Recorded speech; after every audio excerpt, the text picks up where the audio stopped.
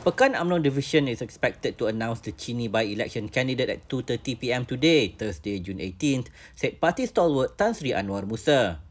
The Barisan Nasional Secretary General said the candidate has been endorsed by Perikatan Nasional.